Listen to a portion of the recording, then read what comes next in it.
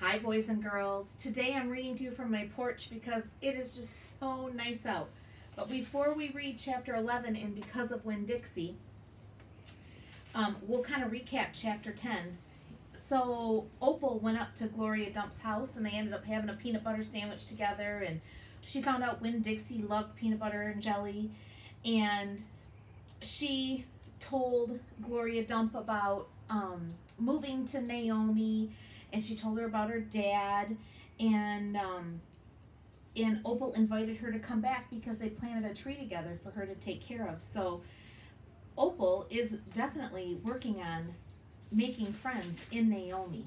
So let's see what has to happen in chapter 11. That night there was a real bad thunderstorm. But what woke me up wasn't the thunder and lightning. It was Winn Dixie whining and butting his head against the bedroom door. "Winn Dixie," I said, "what are you doing?" He didn't pay any attention to me. He just kept beating his head against the door and whining and whimpering. And when I got out of bed and went over to put my hand on his head, he was shaking and trembling so hard it scared me. I knelt down and wrapped my arms around him, but he didn't turn and look at me or smile or sneeze, wag his tail, or do any kind of normal thing that Winn Dixie would do. "You want the door open?" I said. "Huh? Is that what you want?" I stood up and opened the door, and Winn Dixie flew through it like something big and ugly and mean was chasing him. "Winn Dixie," I hissed, "come back here." I didn't want him going and walking to the preacher and waking the preacher up. But it was too late. Winn Dixie was already at the other end of the trailer in the preacher's room. I could tell because there was a sprawling sound that must have come from Winn Dixie jumping up on the bed. And then there was a sound from the preacher like he was real surprised. But none of it lasted long because Winn Dixie came tearing back out of the preacher's room, panting and running like crazy. I tried to grab him, but he was going too fast. "Opal," said the preacher. He was standing at the door in the bedroom, and his hair was all kind of wild on top of his head, and he was looking around like he wasn't sure where he was. "Opal, what's going on?" "I don't know," I told him.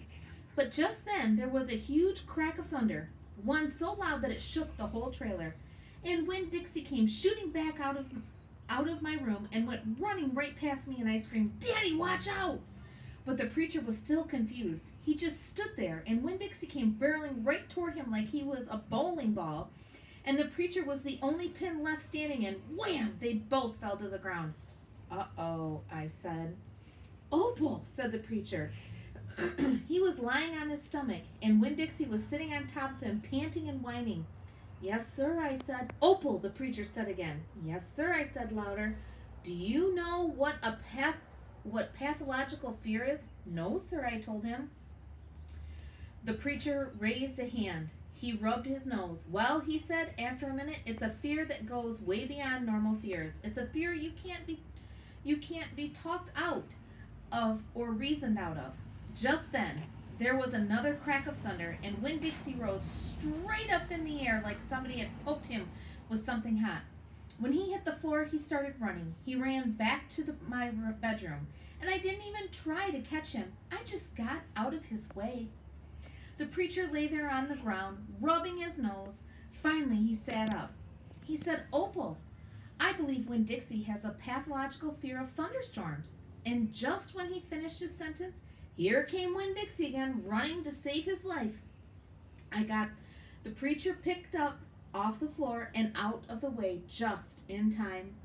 There didn't seem to be a thing we could do for Winn Dixie to make him feel better, so we just sat there and watched him run back and forth, all terrorized and panting. And every time there was another crack of thunder, Winn Dixie acted all over again like it was surely the end of the world. "The storm won't last long," the preacher told me, "and when it's over, the real Winn Dixie will come back." After a while, the storm did end. The rain stopped, and there wasn't any more lightning, and finally the last rumble of thunder went away, and Winn Dixie quit running back and forth and came over to where me and the preacher were sitting, and cocked his head like he was saying, "What in the world are you two doing out of bed in the middle of the night?" And then he crept up on the couch with us in this funny way he was, or he has, where he gets on the couch an inch at a time, kind of sliding himself into it, looking off in a different direction, like it's all happening by accident, like he doesn't intend to get on the couch, but all of a sudden, there he is. And so the three of us sat there. I rubbed Winn Dixie's head and scratched him behind the ears the way he liked. And the preacher said, there are an awful lot of thunderstorms in Florida in the summertime. Yes, sir, I said. I was afraid that maybe he would say we couldn't keep a dog who went crazy with pathological fear every time there was a crack of thunder. We'll have to keep an eye on him, the preacher said. He put his arms around Winn Dixie. We'll have to make sure he doesn't get out during a storm. He might run away. We have to make sure we keep him safe. Yes, sir, I said again. All of a sudden, it was hard for me to talk. I loved the preacher so much. I loved him because he loved Winn Dixie. I loved him because he was going to forgive Winn Dixie for being afraid. But most of all, I loved him for putting his arms around Winn Dixie like that, like he was really trying to keep him safe. Until chapter 12, boys and girls.